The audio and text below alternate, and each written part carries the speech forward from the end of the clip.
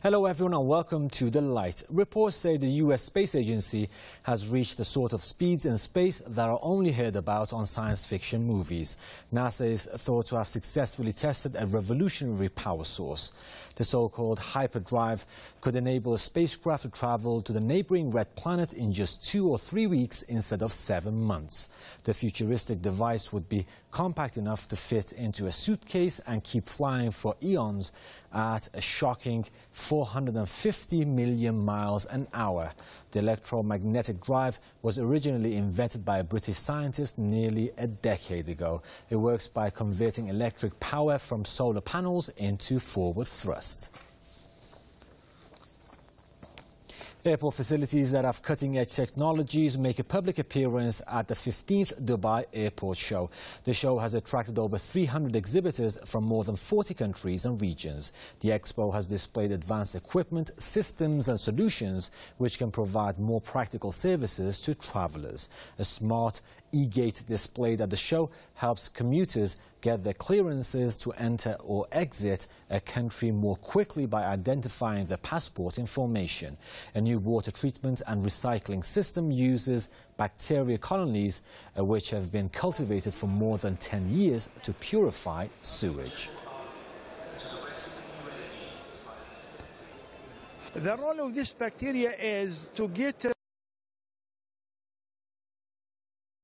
rid and eat up all kinds of contaminants. We have about 120 strains of microbial bacteria which can deal with a lot of contaminants. Well, there's been panic on the streets in the British county of Surrey, and the drama has been caused by a plague of bees. The insects were so many that they even turned the sky black for a short time. The large group of bees emerged out of nowhere, causing people to flee indoors to safety.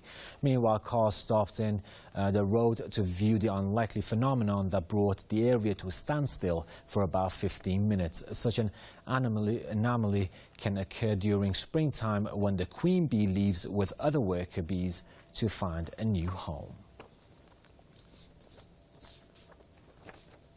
The Moscow Metro in Russia has unveiled a rather strange-looking train to celebrate the 80th anniversary of the network's operation. The design and decoration of the new train highlights the history and development of Moscow's underground railway system over the past 8 decades. Each of the train's individually colored 8 carriages represent 10 years of its history. Senior workers who made a lot of contributions to the development of the system were invited to be the first passengers to hitch a ride on the special train. The city's metro system currently has 12 lines with nearly 200 stations. South Korea is hosting a huge international food exhibition. The Seoul Food Expo has attracted food producers and businessmen from over 40 countries. And as Press TV's Frank Smith explains in the following report, the event provides a good opportunity for young chefs to showcase their skills in front of international audience. Here's more. A big food exhibition has been held in South Korea. Seoul Food 2015 welcomed 1,500 exhibitors from 44 countries to make business contacts in the food, restaurant, hotel, and food production sectors. The exhibition here is broken down into 2 pavilions, one focusing on exporting South Korean foods and an international hall full of companies seeking to explore domestic sales. Global food exporters now recognize the value of the South Korean market as people here develop a taste for international cuisines. The exhibition included food technologies, ingredients, and beverages. We've got probably hundreds of leads, of loads of people being interested in trying our products and willing to distribute our products. We are very satisfied, highly satisfied. The exhibition featured the Culinary Challenge, where aspiring chefs test their skills against each other, with globally renowned chefs judging their creations. Compete, but also learning to compete and learning for the others, which is what competition is all about. Medals is fantastic, but the learning experience, being able to adapt and create something different, that's what it's all about.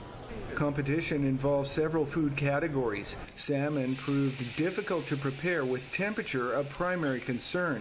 Shin Ji-woong hopes to open a restaurant. I think there's more tension when I'm cooking in competitions than when I'm practicing. And I thought the grading would be similar to getting a certificate with one judge. But there were several judges of my dish, which actually made me less nervous in some ways. The young chefs also found working with different equipment a bit awkward, although judges admired their presentation, hoping the event will boost interest in their products. Frank Smith, Press TV, Seoul. Well, that's it for the light, but stay tuned. Wahar is back with Newsroom Brief. Bye-bye for now.